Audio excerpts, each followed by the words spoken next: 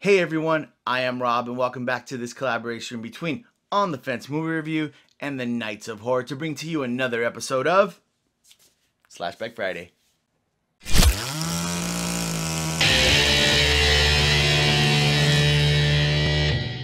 Now in this episode of Slashback Friday, I'm going to review a movie that came out in 1993, and it's probably, I would say, a lot of people really have this movie high on their Halloween list of movies to watch, some even their favorite Halloween movie, and it is Hocus Pocus.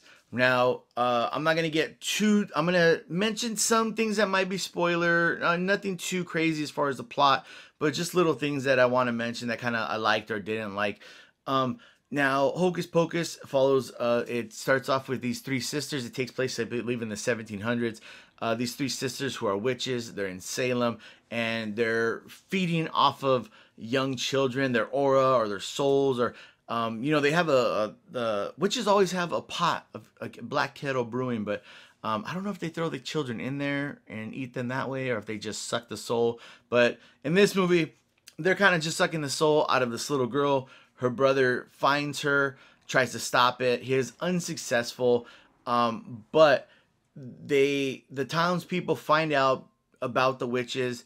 They come, but before they can get the witches, they kill the little girl and they turn her older brother, her older brother into a cat who's pretty much immortal. He's gonna have to live out his life as a cat, knowing that his sister, he couldn't make it to his sister in time, and that's kind of the witches' way of punishing him and cursing him. But the townspeople come, they find him, they, were like, hey, we're our children. They're not saying anything, but they're going to hang them. But before they can hang them, the eldest sister casts a spell, which, if someone lights a candle on a Halloween, it'll bring them back to life. And then they hang them, which is, I would say this is a kids movie or children's movie, but very dark some areas and had very scary elements in some, I would say, even for children, because I was like, that's a little bit scary, but I guess I watched it when I was little, so I didn't turn out too bad. At least I hope I didn't.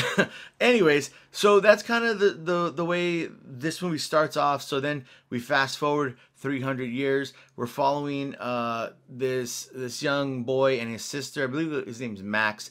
They just moved from California. They're in Salem, and they're trying to get acclimated to the area, trying to meet people. And there is the story of the Sandersons. Oh, that's the name of the witches, the Sanderson sisters. And they have lore. There's like a visit, like a tourist kind of attraction shop that was closed down, but there's hints of that in this movie. And so it's Halloween night.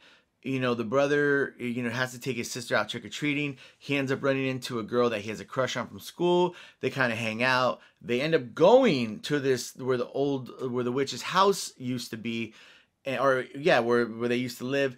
And, he not accidentally, but he doesn't know the curse that was put on or the spell. He lights the candle, brings the witches back, and that's kind of where our story goes. Is the witches need to, before the end of Halloween night's over, they need to suck all the souls out of the children to stay alive, otherwise they will die. And we have the three children who, it's a brother and sister, and then the brother, he has a crush on this girl. It's them three kind of throughout the movie trying to stop the sisters, but also they are assisted, and it's an important character is the cat that was the young boy from earlier in the movie that they turned into a cat who's immortal, kind of helps them on their quest because he's been around this whole time watching over the house to, making sure that this doesn't happen, and it did happen. So he springs into action and kind of guides them and helps them and lets them know, this is a safe area. The witches can't go here, and we need to do this. This is how you stop them, kind of thing. And that's kind of where I'm going to stop as far as details of the movie itself.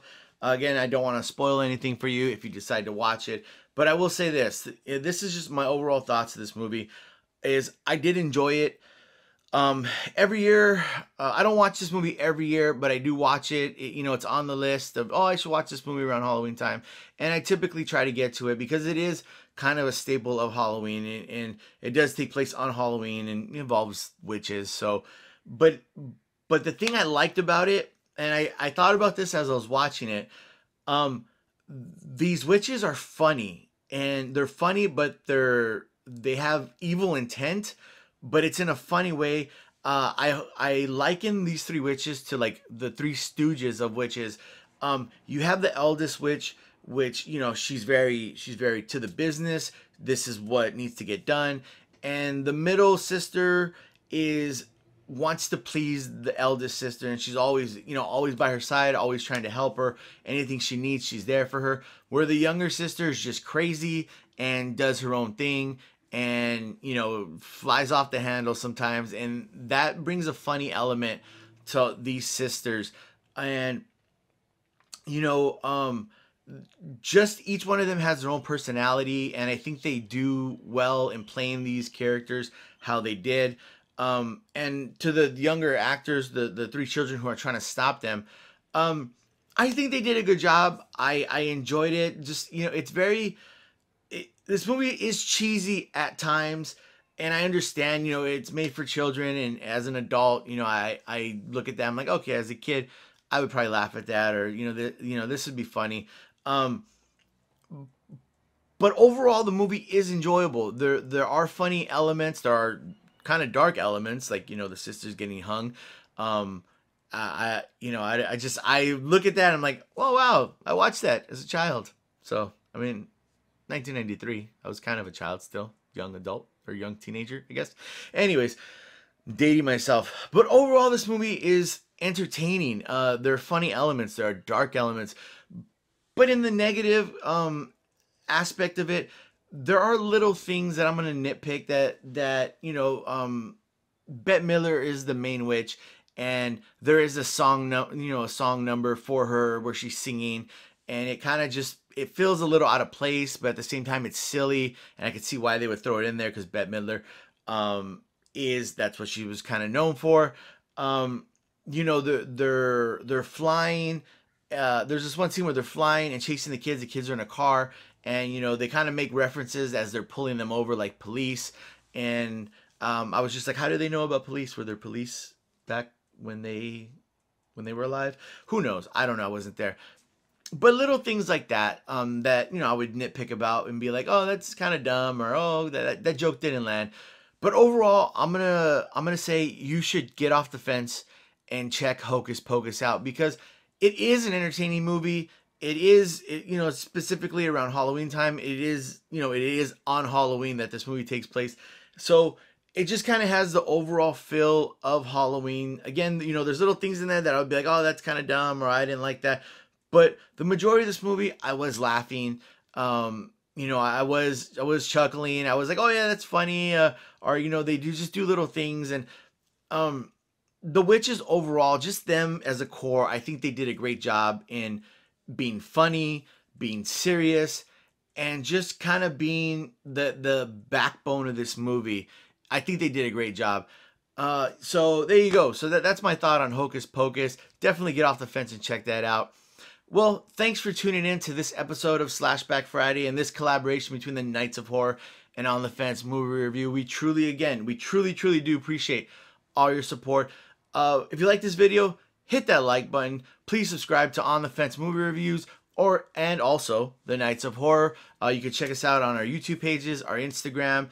Again, we truly do appreciate all of your support. And in saying all that, remember, don't light candles in strange dark houses.